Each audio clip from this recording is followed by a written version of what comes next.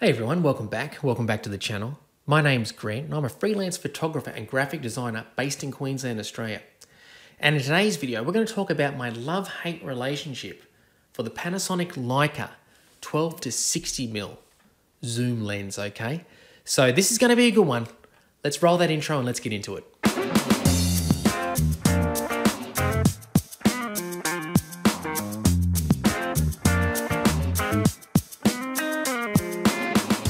Hey everyone, welcome back. So yeah, the Panasonic Leica 12 to 60mm f2.8 to f4 variable aperture lens.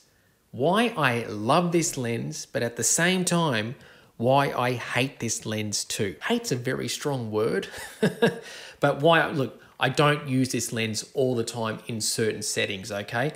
Let's get into the pros. Okay, as I said before, the pros are gonna really outweigh the cons of this lens, okay? And one of the best pros of this lens is the build quality.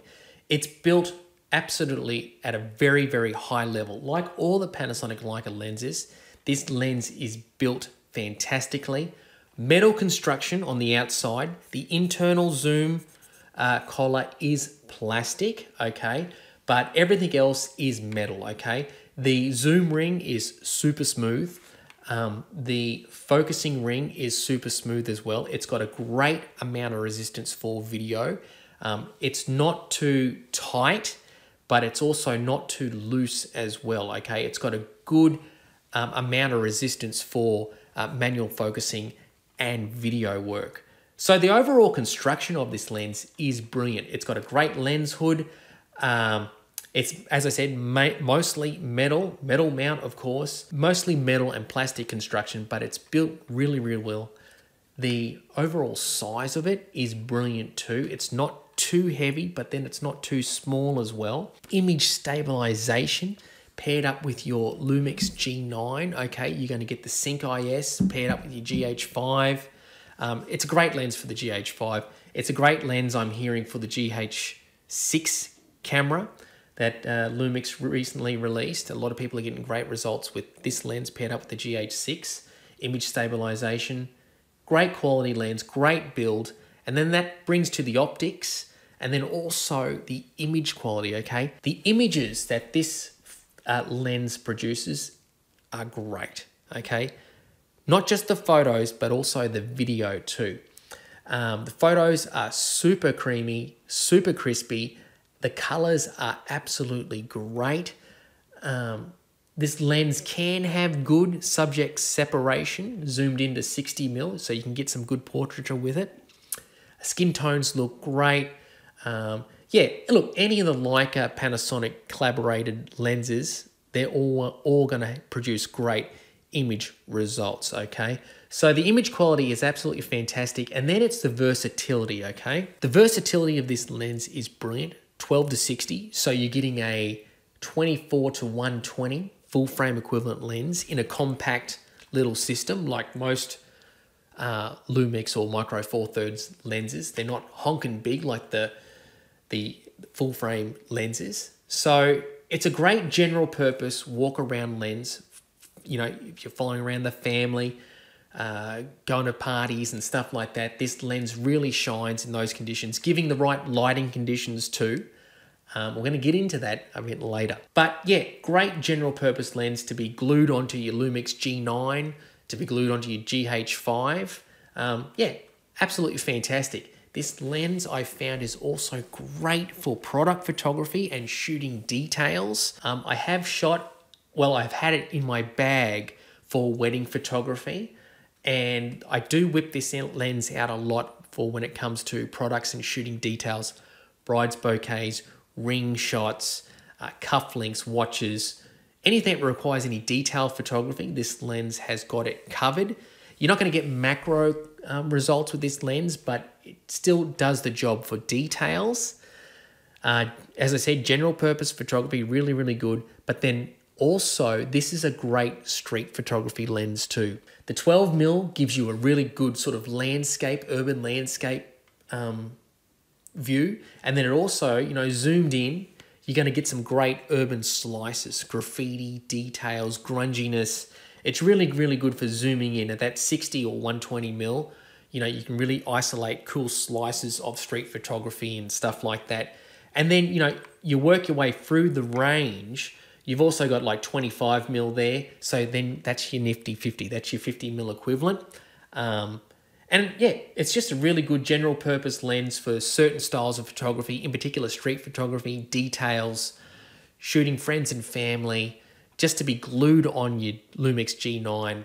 Absolutely perfect, okay? And there's a whole heap of other things that are really, really great about this lens. Let me know down below, but before we get into that, let's get into the cons of the lens, in my humble opinion. Okay, the cons of the lens. I did say it was well built and stuff, but it's an external zoom, okay? On the G9, you don't notice it that much, or the GH5, you don't notice it that much. But on the smaller Lumix cameras like the GX9 or the GX8, GX80 or whatever it is, 85, whatever it is, this lens does have a little bit of dive to it on those particular cameras. And you know, I used to have this camera paired up with my GX9, and it was just sort of at times just too much dive and stuff like that. What I think would remedy that is that if they made this lens an internal zoom, okay? So if they had it mounted, a casing mounted, much like the 35 to 100 f2.8, that's an internal zoom. That would be great if this lens would be an internal zoom too. I think that would have fixed some of those dive issues. However, as you can see, this lens is also very breathable as well, okay? It doesn't take much for it to be extended and to be pushed back in. So the extended, I should say the external zoom, if it was encased in a housing, I think it would have been much, much better. And more, even a better build if it was an internal zoom, okay? So it is a bit top heavy on certain cameras for me, in my opinion. And also the external zoom, not really my sort of thing. I much prefer the the 35 to 100 f2.8. That's an internal zoom. I don't know why they couldn't have done that to this lens too. But anyway, let's get on to my number one reason why I can't stand this lens. The number one reason why I don't like this lens, and I'm not going to say hate because that's too much of a strong word. There's too much hate in the world. The reason I don't like this lens is the variable aperture, okay? So for me, it comes down to workflow. If I'm running and gunning and I'm thinking on my feet, and I'm picking an aperture, I want it to stay at that aperture throughout the zoom range. That's why I do turn to the 12 to 35 more, or the 35 to 100 when I'm using zoom lenses, because it's got that constant f2.8. f2.8 to f4 for me is unusable in certain situations. Yeah, of course there's workarounds and stuff like that. That's me being just a little bit pedantic and stuff like that. But for me, it's slowing down my workflow, particularly in professional settings. If the light's a bit low, this lens for me is a no-go. That rhymes. Yeah, of course there's workarounds for it, changing your settings and stuff like that. I shoot fully manual, as you all know. But even a hint after 12 mil, your aperture's stopping down. So as soon as you get to all the way out to 60 mil, you're at f4, okay? So in the heat of battle, when I'm producing content for clients and stuff like that, and I zoom, it's getting darker straight away, I'm adjusting, okay? I need that constant aperture all the way throughout. I would have rather this been a constant f4 all the way through rather than the variable 2.8 to f4, okay? And that's just me. As I said, you know, there's definitely workarounds with this lens, and in good light, not so bad, but when it gets a bit darker conditions, the variable aperture really hinders my workflow, and that's where it comes into it. It's slowing down my workflow, my ability to produce content quickly for my clients, in my opinion. That's where, you know, this lens would stay in the bag, and I'd rather use an adapted Canon f4 lens with my Viltrox, because that's a constant aperture. That brings that down to f2.8. The autofocus is not as good. However, at least I get that constant f2.8. I'm not having to adjust my settings all the time as soon as I zoom anywhere in, okay?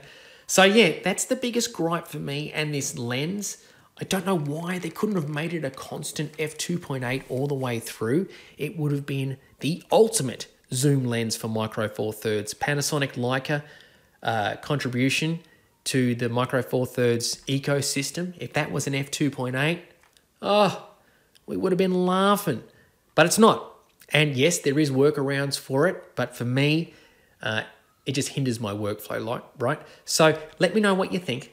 I'd love to hear your opinions. Do you feel as though that I'm being too pedantic with it and, you know, I need to sort of, you know, suck it up and just, you know, learn to deal with it more? Or do you agree with me? Do you think the variable aperture is no good? For me, variable aperture lenses, they're not really my thing. I only had this lens because it came with my GX8, which I sold anyway. But yeah, so let me know, subscribe to the channel.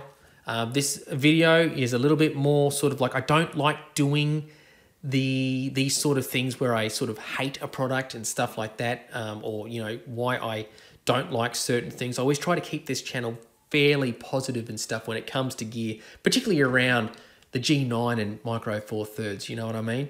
But yeah, let me know what you think. And yeah, until next time, I'll see you all later. Bye.